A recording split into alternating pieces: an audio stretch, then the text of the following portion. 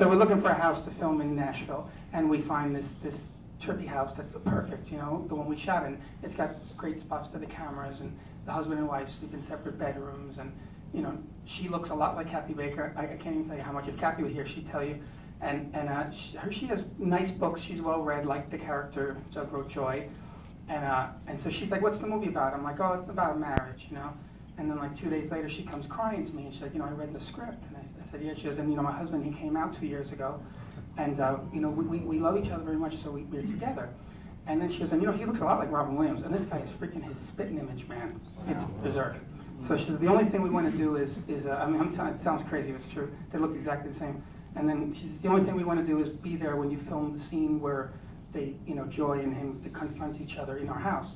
I said, "All right, you know, I'm down for craziness." And so while we're shooting the scene, you know, she's got headphones on, and her husband Steven is crying, you know, their eyes out, and then Robin Williams comes over to me. He's like, "Hey man, it's getting a little too freaky for you."